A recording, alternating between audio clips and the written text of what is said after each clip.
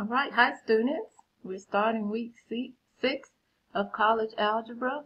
So this is for April 27th through May 1st. This section begins with absolute value equations. So we're going to be solving equations that deal with absolute value. So you want to remember that the absolute value of any number, which is written like this, of any number, it's always referring to distance, the distance the number is from 0. So let me pause this for a minute. So the absolute value of x is the distance from 0 to x on a number line.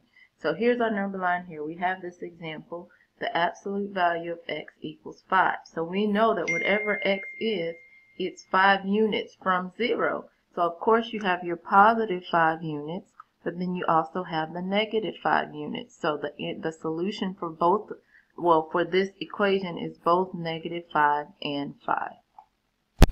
So here's our solution written out, two different values, x equals 5, x equals negative 5. Here are the solutions on the number line. Notice 1, 2, 3, 4, 5. That's 5 units from 0 to the left, 5 units from 0 to the right. So both negative 5 and 5 are solutions to this equation. Alright, so now we're going to go over some properties of absolute value. So, if you have two numbers or a number and a variable being multiplied inside of the absolute value bars, it's equal to separating those two and taking the absolute value and then multiplying. So you can multiply inside first, or you could separate the two and multiply. Right? If you're dividing, the same thing. If you have a fraction inside of the absolute value bars, it's the same thing as taking the absolute value of the top, then taking the absolute value of the bottom, and then dividing. And then if you have the absolute value of a negative number, it's always equal to the absolute value of its positive counterpart, right? So those are three properties we want to think about when we do these next examples. So for example 2, letter A, we have the absolute value of 7x. So that goes with this property here. You can separate the 7 and the x, so it will be the absolute value of 7 times the absolute value of x.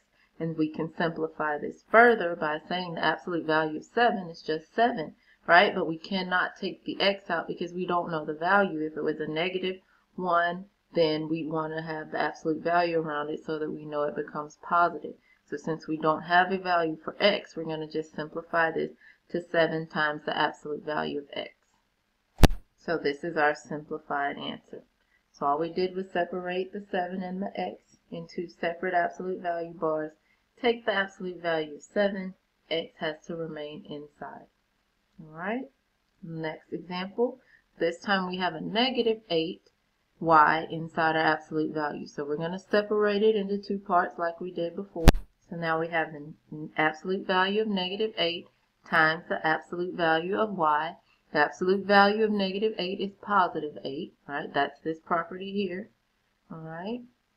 And again, we cannot take the absolute value of the y because we don't know what value it is, if it's a negative or positive number, so we leave it in the absolute value bars. So 8 times the absolute value of y, right? Letter C. We have 6x squared, so we're going to separate that into two. So now we have the absolute value of 6 times the absolute value of x squared. Both of these can be simplified. The absolute value of 6 is just 6, and the absolute value of x squared is x squared. Now the reason we can drop the absolute value here is no matter what the value of x is, if it's positive or negative, when you square that number, it's going to always become positive. So the absolute value bars are not needed. You'll always get a positive result here. So our final answer is 6x squared. Alright, letter D. We have a fraction with some variables. So first thing we want to do is just simplify everything inside. We can divide 8 by negative 4 to get negative 2. And then x over x squared will reduce to 1 over x. So this is going to be our result. Alright, so I've simplified. 8 divided by negative 4 is negative 2. And x over x squared leaves you with 1 over x. So there's an x left in the denominator. So now we can separate this using property B. Right, so the absolute value of negative 2 over the absolute value of x. Right, So now we have the absolute value of negative 2 over the absolute value of x, which will simplify to 2 over the absolute value of x. Alright, so here's our final answer. Remember, it's just x alone inside of the absolute value bars. You must leave it there. Okay? So now example 3, we're actually going into solving absolute value equations. In 2, we were just simplifying expressions. Now we're actually going to solve. So with the first one, when you think about you have the absolute value of x equals 6, you're thinking about a number that's 6 units from 0 on the number line. So of course it's going to be 6, right? Because 6 is 6 units from 0. But then also going in the opposite direction, negative 6 is also 6 units. Alright, so our two solutions would be 6 and negative 6 because both are 6 units from x on the number line, from 0 on the number line, not x. Right, example B, this time we have the absolute value of x equals 0. So we're thinking about a number that's 0 units from 0 on the number line. And of course, the only number that is that distance from 0 is 0. So for this problem, x equals 0. And I'm sorry, for the previous one, I did not write the set notation. Right, so in the curly braces, negative 6 and 6. With this one, our set notation would be 0. Right, and then our last example. So with this one, you got to think carefully. We want a number that's negative 2 units from 0. So can distance ever be negative? No.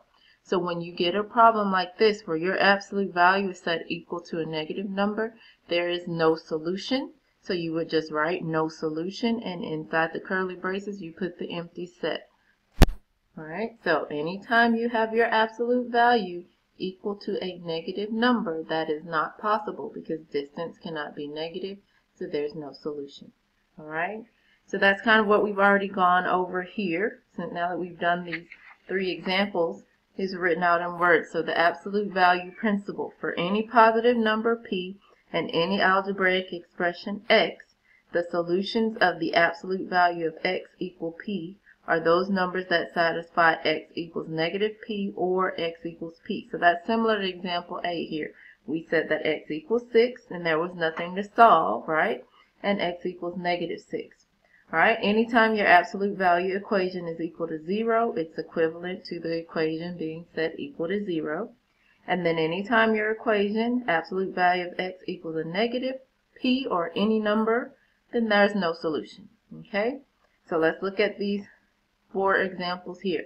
So example 1, we have the absolute value of all of this is equal to 5.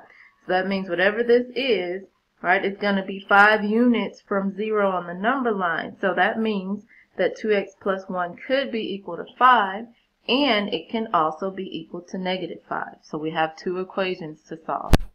So here are our 2 equations, and then you just simply solve them in 2 steps. Subtract 1 on both sides, and then divide by 2 on both sides.